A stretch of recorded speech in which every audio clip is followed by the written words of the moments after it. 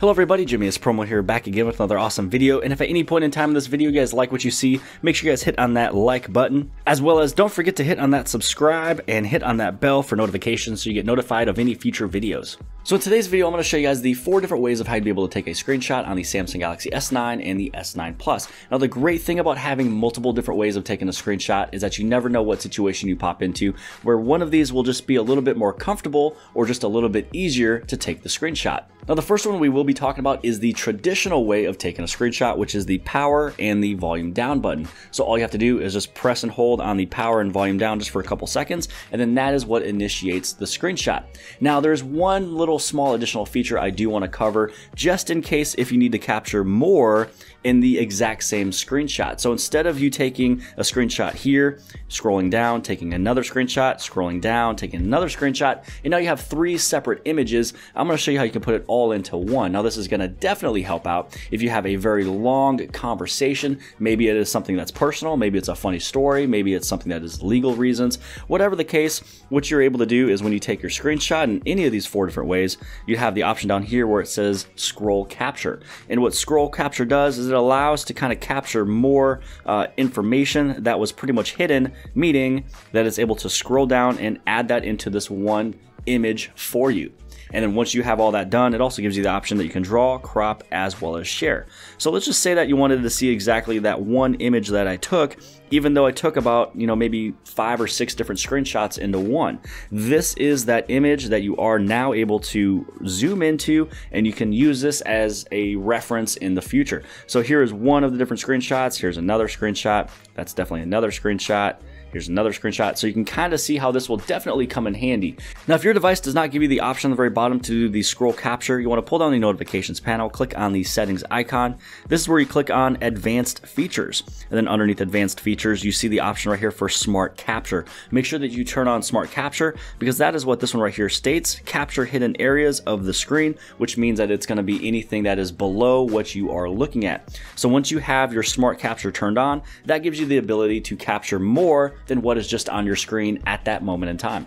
Now moving on over into the second way of taking a screenshot. This is where it's going to definitely come in handy if you're already holding the phone with one of your hands and you just want to swipe across the screen. Now you want to make sure that you're using basically the palm of your hand, pretty much karate chop it, and you're sliding your palm, the very bottom of your hand, all the way across the screen. So you're not just hovering over the screen, you're literally touching the screen from edge to edge, and that is what allows you to take your screenshot. Now if you notice when I took a screenshot right now where that scroll capture was not an option, it's only because there's no way that I'm able to basically scroll down this window of the homepage. Now if I was on a different website, maybe I was in text messages or anything else, then it would give me that option for scroll capture. Now to turn on the palm swipe to capture, again you want to move over into your settings, you're going to go over into your advanced features, and then when you scroll down you have the option right here for the palm swipe to capture, and it states right here that you can swipe your palm either left or right, doesn't matter which way it is, and it is able to take the screenshot.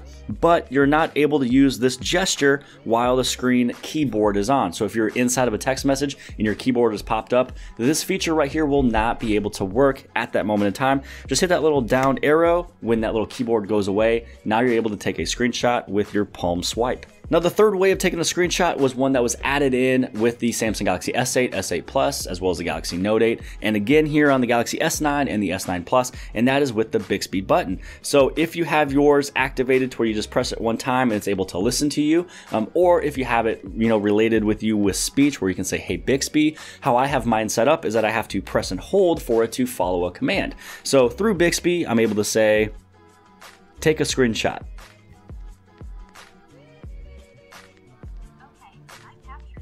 And so now it's captured, and you just hit on great. And then if you want to check that on out, all you have to do is head over into your gallery, and then there is that additional screenshot. And you can see that we've taken a couple. This one is with the additional traditional way. This one is going to be with the palm swipe to capture, and then this one was Bixby. Now the very last way of taking a screenshot is one that's just a little bit more customizable, and to be honest, it's the one that I used majority of the time, which is by going over into the Edge panel, and with using one of the Edge panels over here, you have an option for Smart Select. And this is where I choose Rectangle. Now if you don't have Smart Select added into your Edge panel, that's definitely one that I suggest. because in this way, if I wanted to share maybe just this little bit of area here of these 3 different applications, once you hit on done, now you're able to share out with the world exactly what you want to share if you don't want your entire screen. Maybe this is just a football score, a baseball score, maybe you're doing some NCAA, March Madness bracket stuff, you just want to share something on the internet, and you don't even care for it to even be stored on your phone. This is where you selected what you wanted to share, and then you hit on share.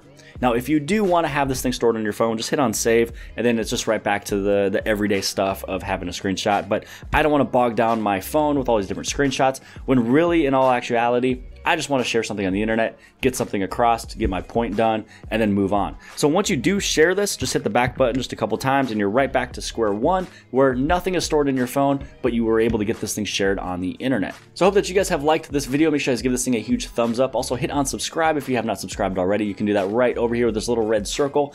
And make sure you share this video with your friends and family and social media sites. And outside of that, I'll see you guys later.